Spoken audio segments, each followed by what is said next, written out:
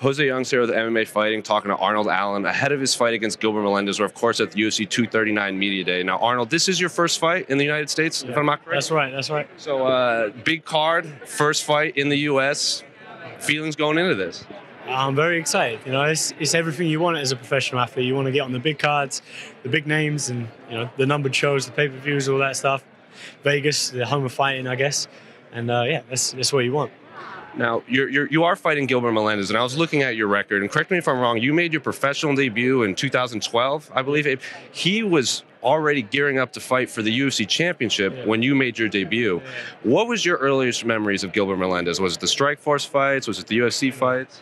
Yeah, I think it was when he fought Strikeforce. I think it was his Strikeforce title fight with Thompson. Yeah, so I think 2009, I would have been 15 or 14, so yeah, long time ago.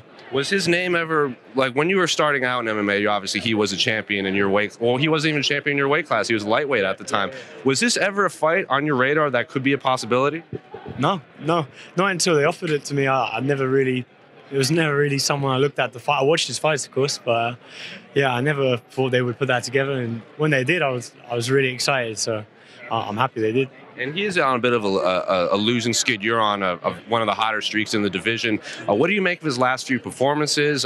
What do you think's going on with that? Because a lot of fans are expecting the old Gilbert every time he comes out, but he's on a little bit of a skid. Yeah, well, he's at that point of his career, and so that's what happens. You fight one too many fights, your body sort of can't keep up with you, and just unfortunately that's nature. And but I'm expecting the best one as well as all the fans. I'm expecting a prime Gilbert to come out and give me 100%. I think he will.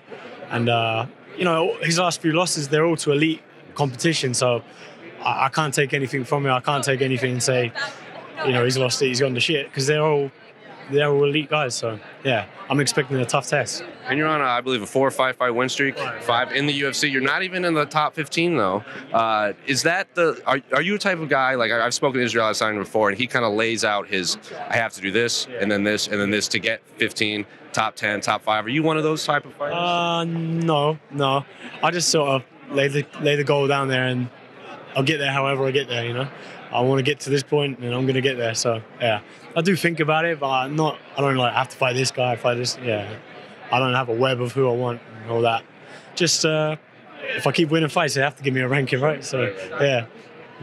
What do you make of the state of the division right now? I mean, Max, he did go up to lightweight, he's now coming back down.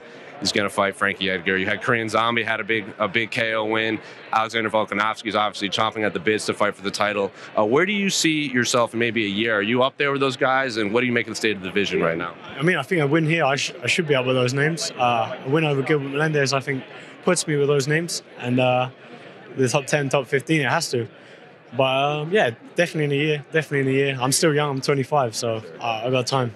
And how active do you want to stay this year? Is there a card, like, obviously you're not looking past Gilbert, you want to pick up the victory, but as someone who is so young, is it just stay active as much as possible? You're going to be a little more, when you crack that top 15, maybe be a little more choosy with your opponents? No, I'd like to fight again, if this year, if possible. But yeah, I guess get paid more money. I guess I'll be a bit more serious with the business side of things. But yeah, I leave that to my coaches, and I leave that to my team and my management.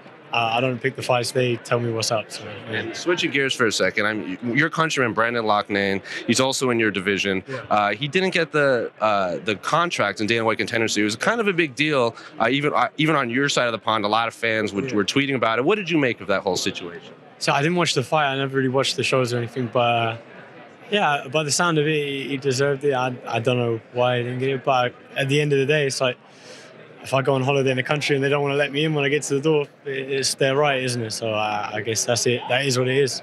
There's nothing you can say, really. Right. And then one final one, a win over Gilbert Melendez does what for you?